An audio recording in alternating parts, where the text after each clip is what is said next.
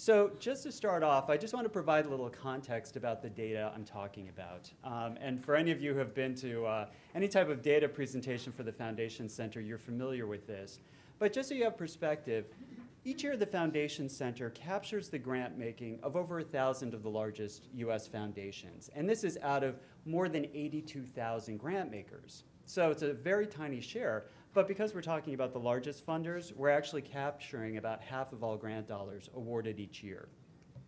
And what we're coding them for are the issue focus of the grants, the population focus, the recipient organization type, the type of support or strategy provided by the grant, and the geographic focus.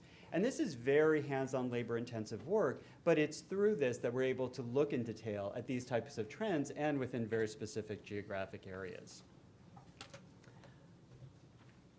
Well, what about funding, giving for public K-12 education, and how this fits as a share of overall foundation giving?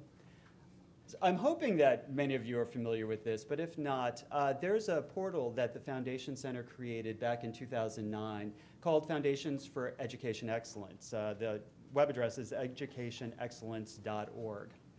This, in fact, was a project funded by the Mott Foundation with a consortium of foundation funders, coming about at the time when the Obama administration was beginning its education reform efforts, and there was really an unprecedented interest in finding places where the priorities of foundations were coinciding with the priorities of the Department of Education in their reform efforts. So it actually has a great deal of resources drilling down to very specific issue areas. So something I want to take a look at. Through that work, we also honed in very closely in terms of how we could bring our data to bear on questions about what was happening with public education in the US. So this first pie I'm showing you is just the representation of the share of overall domestic foundation giving. So we've taken out the international grant dollars, just looking at domestic funding for the US. What share is targeting K-12 public education? And it's actually about 12%. It's a pretty substantial share. When we bring in California, it's about 14%. Nationally, that represented about $2.1 billion. For California, we're looking at over $390 million. And this is by no means all the funding. As I said, this is the 1,000 largest foundations, although it's certainly capturing the major players nationally in terms of the education reform space. And in fact, as you'll see, and you have this in your handout as well, who the major funders were, particularly of that $390 million coming into California. And interestingly, Gates and Walton, two non-California foundations ranked at the top of the list. Now that said, more than half of the grant dollars we were able to track in our sample, focusing on K-12 public education in the state, were coming as well from foundations based in the state. So clearly there's a lot of activity, and as will be evidenced by our panelists this morning. You'll notice as well that typically, when you see these kinds of lists, it's top 5, top 10, top 25. Well, here we have the top 6. Because I thought, you know what, Broad Foundation, particularly given their national profile around working in this issue area, the first question I would imagine getting is, where does Broad rank? So I just threw them on as number 6. Cool, and that's where they rank. So in terms of this funding, who's receiving this support? And this I thought was kind of interesting. So here we've got the $392 million that came into California for K-12 public education. The top 5 recipients captured 22% of this funding. Funding is very concentrated among the largest recipients, and I'll make another point about that in a moment. These were the top 5 recipients. Certainly a lot of this money is related to charter schools, but also other types of education reform. It was interesting for the Making Waves education program. Well, when we look at, in that top list of funders, the Phoebe Snow Foundation came up. And I actually had to look up Phoebe Snow because I'd never heard of it.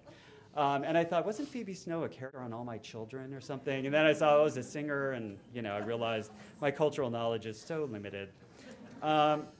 But that said, it's sort of interesting because the donor who created this, this is John Scully, an investor. I thought, well, there must be some connection there that people in the Bay Area are aware of that I just missed.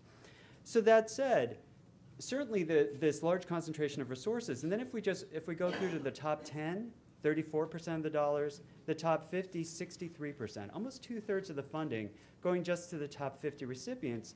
Meanwhile, there were over 1,000 organizations that we were able to track just from our grant sample that received funding related to K-12 education. And I would say by comparison, if we look at the share of funding for arts organizations, typically what do the top 25 account for? It's usually around 35, 40%. So there's a real concentration, which doesn't mean that there's not very interesting work and important work happening across the board, but just in terms of where the dollars are going, the big institutions seem to be attracting it. All right, so then we get to, well, what was the funding for? And not surprisingly, given what we've seen, the single largest share of funding was targeting charter schools, just over 1/4 of grant dollars. And this includes both grants going directly to charter schools to execute programs, as well as to organizations that are supporting the charter school movement. And we're, in fact, during the panel discussion, we have a question that will sort of ask what our funders are thinking about the charter school movement in general. The next largest share was the other and unspecified funding. And for those of you who are grant seekers, you're probably not unaware of the fact that the vast majority of funding by foundations, well, foundations are required to report the recipient name, the recipient location, and the recipient amount on their 990PF.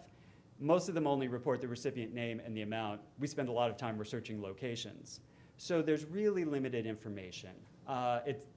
It was a grant to XYZ school district. So for that reason, we're seeing a lot of that funding. We're also seeing grant making for purposes such as general support for an institution where it says general support to purchase equipment for a school district or a particular school, that type of funding. So there's some that's a little more specific, but really sort of falls in that general category. Then we have teacher quality and school leadership. And within this is included funding for teacher assessment. So that's our third largest share, and clearly a big area of focus in terms of what grant makers talk about, and certainly what we've been hearing broadly in the public discussions about how to improve K-12 education. The next several areas, we have education reform unspecified. So basically, in our grants classification system, we've researched the missions of all of the recipient organizations receiving grants. So we know that some are working specifically in the education reform space. So these would be generally general support grants, unspecified grants, going to organizations that we know are focused on education reform. Now, in terms of education research and data, this is both a focus on improving the capture of data on education outcomes, as well as conducting assessments of the existing data. And this was certainly a major priority, as we all know, with the Department of Education reform efforts over the last few years. And then with STEM, the science, technology, engineering, and math, in that case, these are grants that are primarily focused on improving STEM education, although certainly that's being encompassed in other types of grant making. And I'll pull up the last areas that were included in the analysis. Physical education and nutrition was 4%, literacy reading. We have out-of-school summer learning, about 2%. Community schools, of course, the basically social service-based efforts included within the school system are about 2%. Special ed and arts education, there's a little bit of money in there for gifted, but it actually totaled less than 1% of the overall funding. What I will note, because you may have a question when you look at this and say, well, can't some of these priorities in fact overlap? And that is true. So if you weren't trying to add up to 100%, you could actually say larger shares of funding were targeting several of these different categories. But what we did for the purpose of the analysis is basically prioritize issue areas so that we could tally it up to 100%. You can see what the primary focus was.